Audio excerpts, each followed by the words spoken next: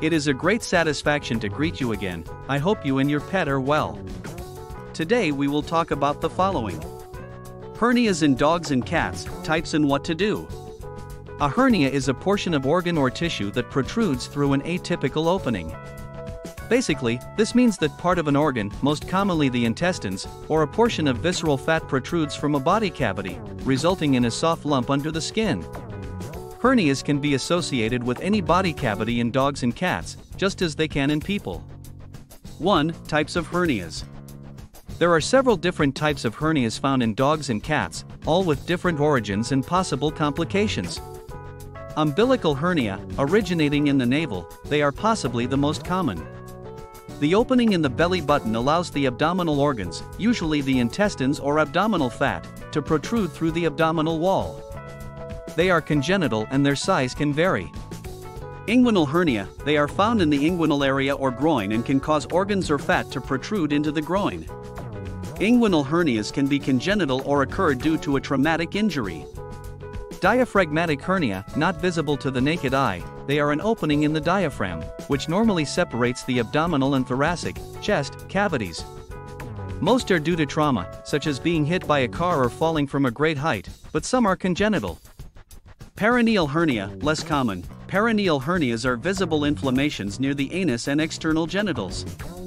The opening in the perineal tissues allows fat and organs, particularly those located in the pelvis, to exit through the perineum. These are much less common in cats than in dogs. Hiatal hernia, the esophagus normally passes through the opening in the diaphragm called the esophageal hiatus. These hernias can occur when abdominal portions of the esophagus, stomach, or intestines also slip through this normal opening into the chest cavity.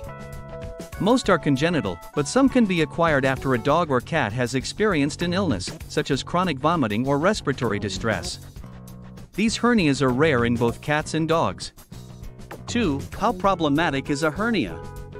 While some hernias do not cause major medical problems, many can be quite problematic and serious. For example, parts of the intestine that become trapped in a hernia can become strangulated, meaning that the blood supply is cut off as it is squeezed through a relatively small opening.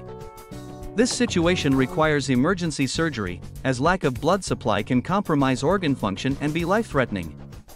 Likewise, diaphragmatic or hiatal hernias that cause a large portion of the abdominal organs to enter the thoracic cavity can cause severe respiratory compromise and also require surgery to save a pet's life. On the other side of the coin, many umbilical hernias are small and only have small pieces of fat moving in and out of the hernia bulge. For the most part, these have little consequence for the pet and rarely cause problems. 3. What to do with a hernia? The first step is to take a dog or cat to your veterinarian for an examination.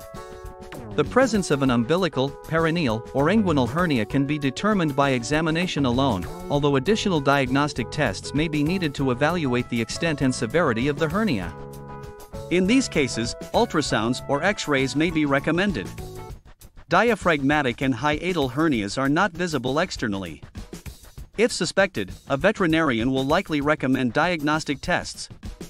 Chest and abdominal X-rays are usually the first step. Generally speaking, surgery is essential for all types of hernia, except for some umbilical hernias. Due to the high risk of damage to hernia tissue, immediate surgical repair is usually recommended.